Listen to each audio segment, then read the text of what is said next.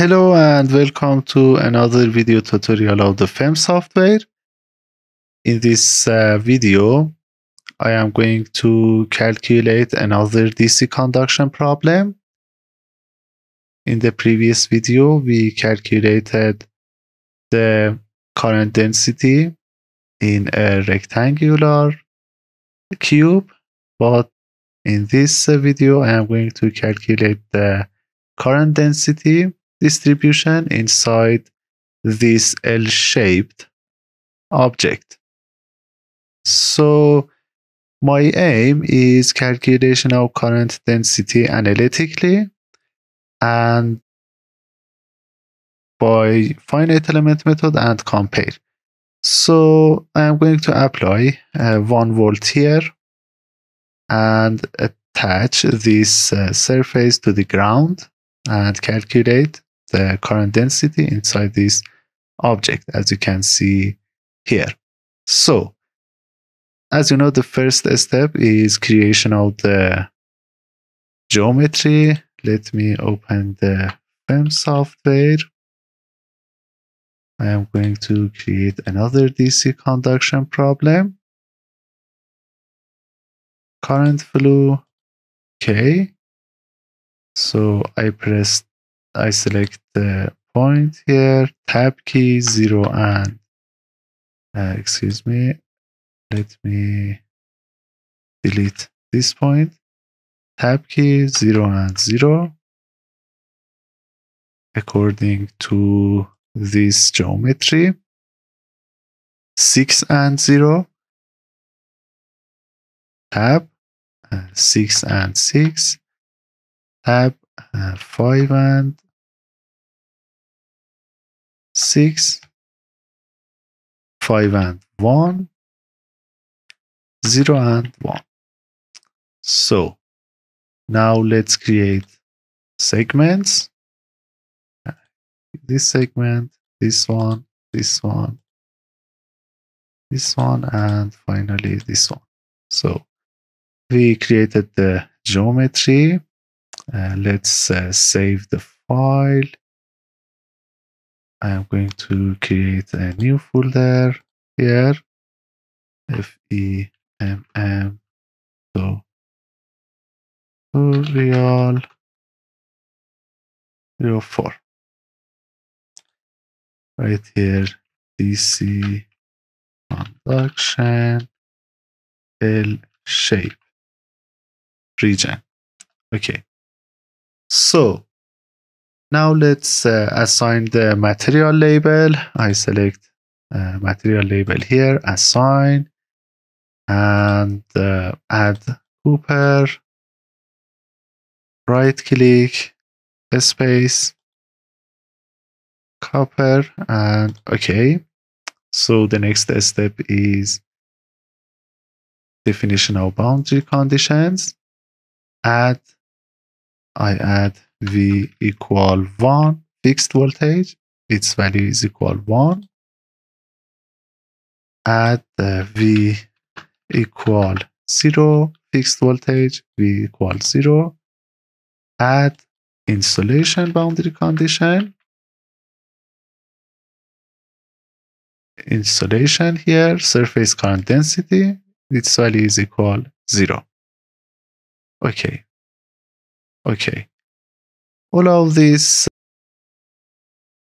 faces are insulated. We don't have normal current on them. So now I select a segment, right click, space, V is equal 1 here, right click, space, V is equal 0, right click, space, insulation,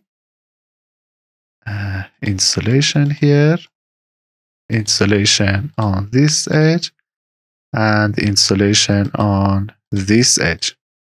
So now let's set the problem. The frequency is 0. This is a DC conduction problem. Depth is equal 1. And the unit is centimeters. So everything is okay. Okay. Let's generate the mesh. solve the problem and view results. So you can see the voltage distribution here in this problem. The voltage here is equal 1 and here is 0. So now if I plot the current density vector with this scale, you can see current distribution inside this object. Let me increase the scaling factor. As you can see, the value of current density is higher here. Relative amplitude of current vectors is higher here. So this shows that the current density is not uniform in this region. Okay. So how we can calculate the amount of current here?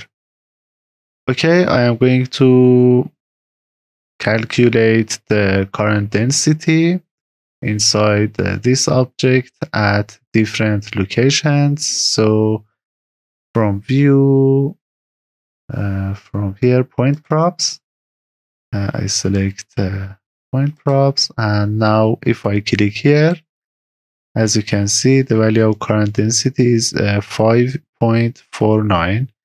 If I click here is 44.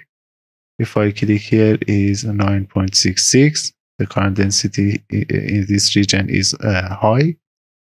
We have a sharp edge here, and if I click here is 5.49. So the value of current density is not uniform in this region, right? So let's calculate the current density using analytic method. The voltage difference is equal 1. Depth of problem is 1. Width, actually, width is the length of this object, the length of current density path. Actually, this length, if I want to show you visually, this one is actually the mean length, right? The mean length of current path. So what is the value of this length, this path? This is actually this is 6, and we have 5.5 and 5.5 here. So the value is 11. Height is 1. The conductivity is the same. Area, resistance, and current density. So we calculated the value of current density equal to 5.27 E plus 0.8. And in the software, the value of current density here is the same as our calculation. Close.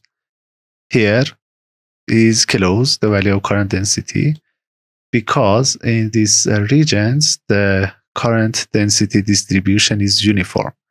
But here is different, right?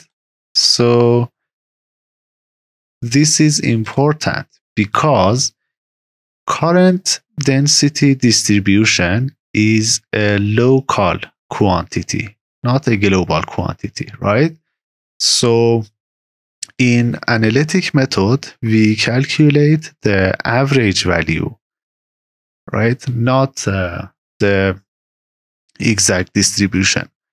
But what about the value of current here? We calculated 5.27.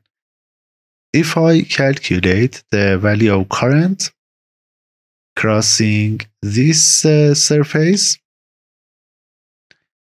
I can compare it with my analytic one. So from here, in result tab, I select this segment object and right click, I draw this line and I plot the value of J here, amplitude. Okay, so you can see the current distribution. As you can see here, the current we have current density versus length of this object is constant for this cross section, and actually we can calculate the value of current by multiplying this number by surface area, actually this number. So if you calculate the value of current for example, for this intersection or for this intersection, you should get the same value of current for each intersection. You can do it for practice and compare. So this is difference between the analytic methods and finite element method. However, we can match average values, but using finite element software, we can calculate the exact distribution of local quantities, like as current density distribution. Okay, I hope you enjoyed this video, and let's continue in the next videos. Thanks for watching.